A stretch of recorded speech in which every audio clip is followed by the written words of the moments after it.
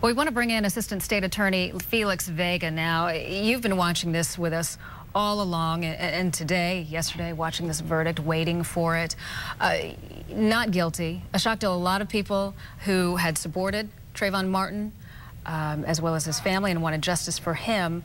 A shock to you? What do you think? Is this a surprise? Well, we've said all along that they basically had a 1 and 2 shot when we were talking about murder versus not guilty, and that's common in every sort of jury trial selection and every sort of jury trial in general. And in this case, they had 3 opportunities to convict of murder or manslaughter or find him not guilty. It's very difficult for the jury to make those decisions. And also why the case came to be the way it was. Angela Corey gave a press conference just a few moments ago. Here's how she explained their decision to file the charges the way that they did.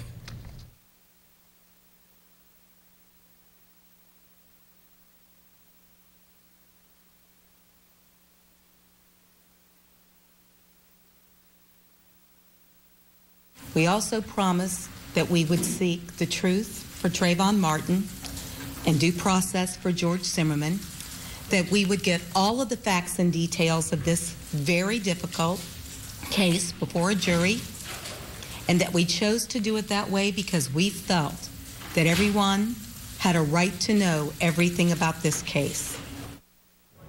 She also had some very sharp words for critics of the case, claiming that the case came out in bits and pieces and that served no good to anyone who was watching this case. And she was also very critical of those in the legal community that were critics of the case that hadn't read the police reports, the discovery, everything that you and I have talked about, everything we've talked about all along over the past 15 months. But in the end, she made a good point to say we put the case forward. We did justice for Trayvon Martin regardless of the verdict, and also gave George Zimmerman his day in court as well.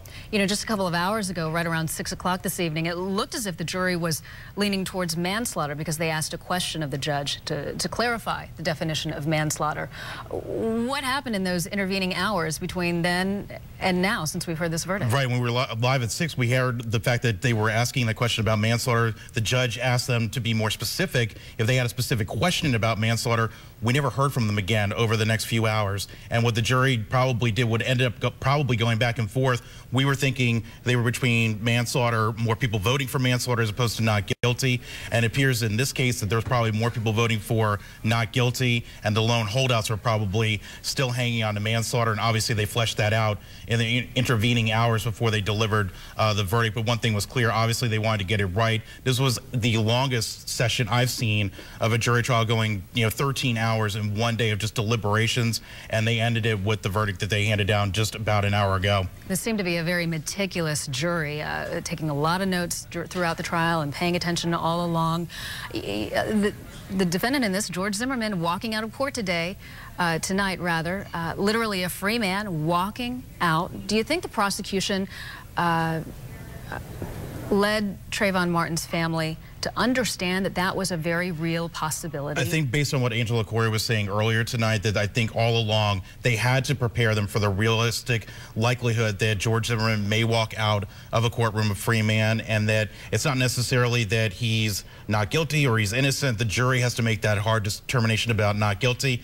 They put forth the case that they did. I'm sure Trayvon Martin's family understands. They have said that they've had confidence in the prosecution, the fact that they took up the case, went forward, and also got it to a jury. We saw that common theme throughout the whole process here, but it's got to be very difficult. I can tell you as a prosecutor, that's one of the hardest things that you have to do, is prepare a family, a grieving family, for a possible not guilty verdict in any case.